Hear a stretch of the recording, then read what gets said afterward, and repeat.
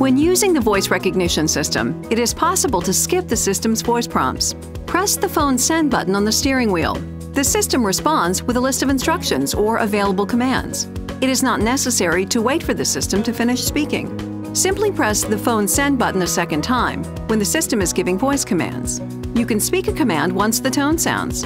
This procedure can be repeated anytime you wish to interrupt the voice prompt.